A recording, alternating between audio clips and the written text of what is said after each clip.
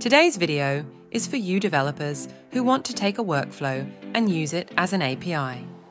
We showed this workflow template before.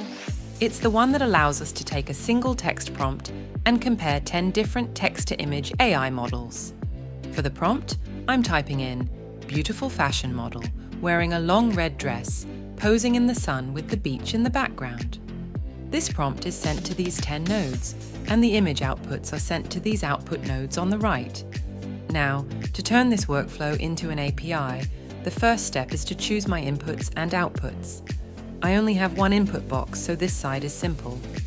I open up the advanced menu here, select this checkbox Use as API input, and I can give this input a name. Then, I'll do the same thing for 4 of the output boxes on the right. The last step is to click Publish as API, and you're all set to go.